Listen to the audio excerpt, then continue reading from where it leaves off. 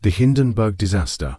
In 1937, the famous Hindenburg airship had a terrible accident. But surprisingly, 62 people out of the 97 passengers on board survived. Airships had been around since 1783, and Count Zeppelin improved the design for faster sea travel. The Hindenburg was the largest airship ever built, funded by the Nazis and filled with hydrogen due to a lack of helium supply.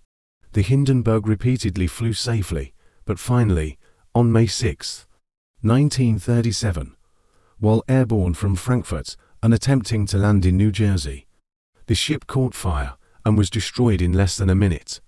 The cause remains unknown, but static electricity may have triggered the disaster. This tragedy marked the end of airship travel.